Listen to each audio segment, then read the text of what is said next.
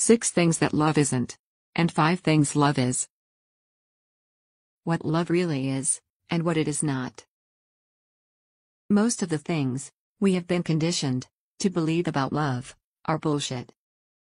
The myth of romantic love has been ingrained in us since childhood, through cultural conditioning, childhood fairy tales, and movies.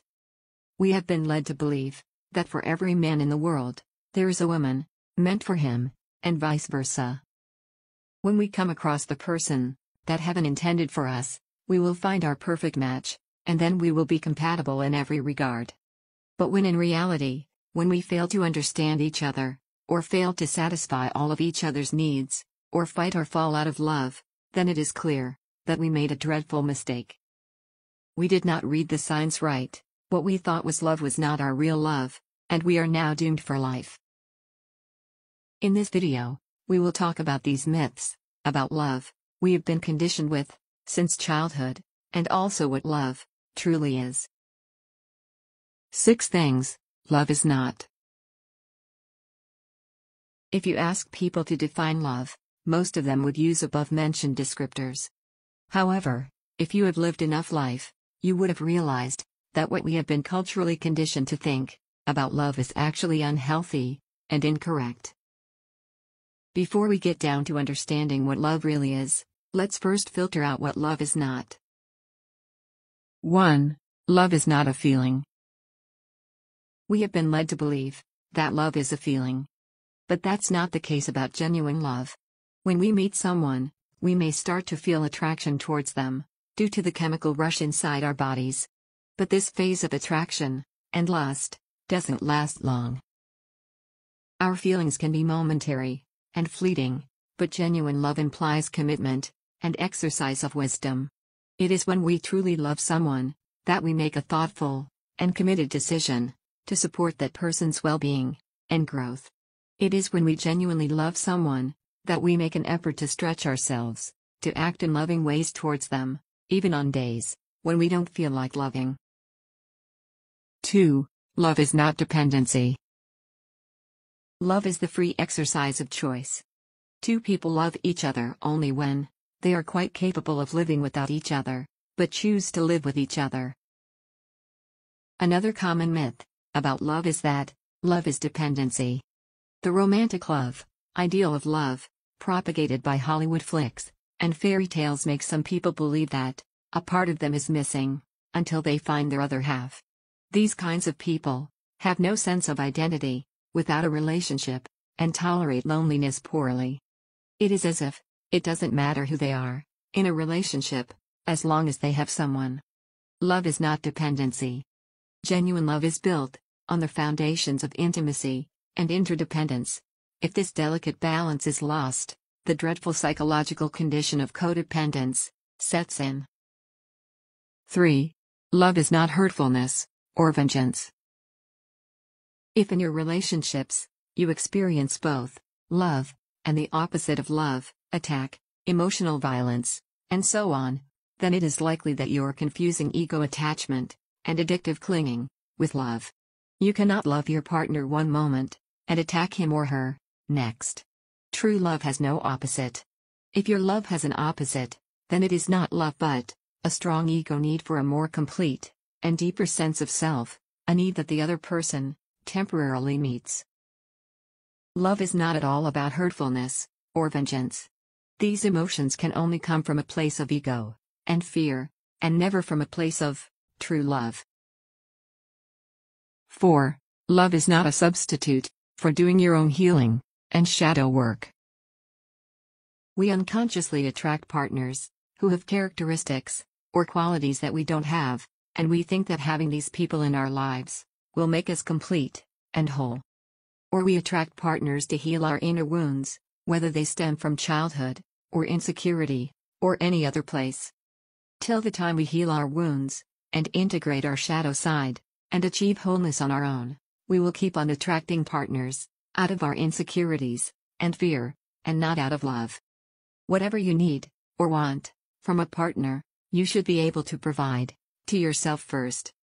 Love is not a substitute for your inner work of healing and integrating your dark and shadow side.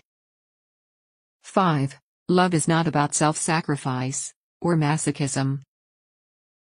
Another misconception about love is that love is self-sacrifice. Love is a delicate balance of interdependence. It is about taking responsibility for self-care and then extending yourself to love and support your partner. You cannot fill from an empty cup. When some people refer to self-sacrifice or martyrdom as love, they are basically trying to get their own need for masochism met under the garb of love. They suffer from low self-worth and try to compensate for the lack of self-love by playing the role of a martyr. In this way, they are doing a disservice to both themselves and the person they claim to love. 6. Love is not ownership or entitlement.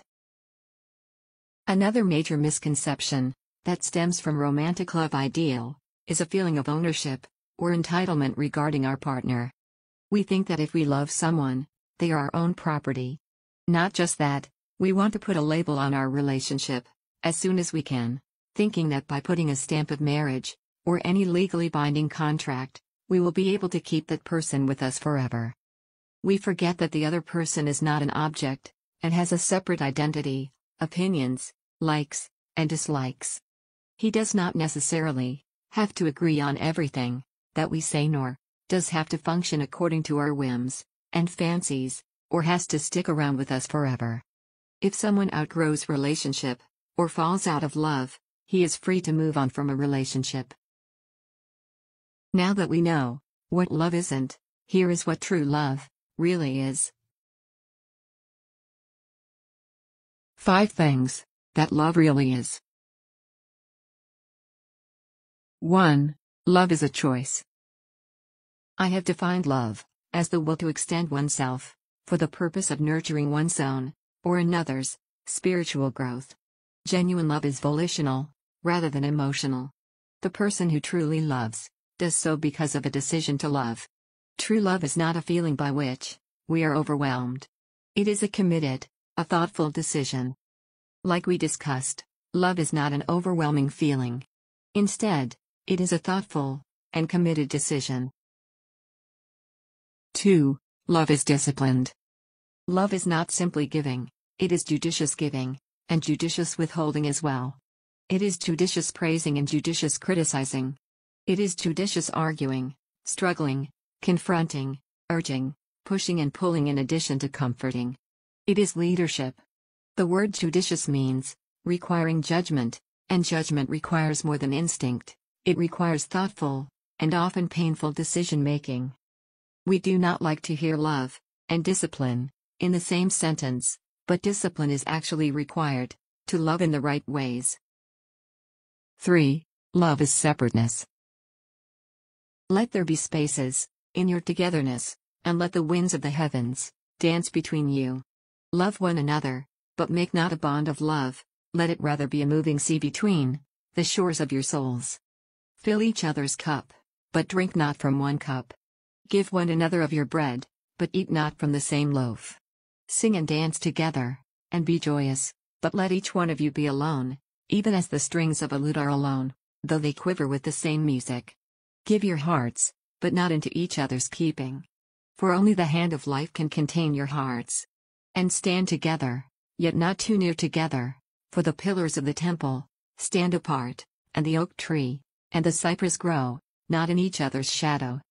Love is a beautiful companionship between two separate individuals who come together to help each other to reach their highest potential without losing their individuality in the process. 4. Love is action and effort. Love is as love does. When we genuinely love someone, we make every possible effort to act towards them in loving ways, even on our most hectic days, or days when we don't feel like loving. It is how we love their very being, their essence. It is how we love them through thick and thin, through ups and downs, through their flaws and imperfections, day in and day out. 5. Love is relaxed. The Buddhists say, if you meet somebody, and your heart pounds, your hands shake, your knees go weak, that's not the one.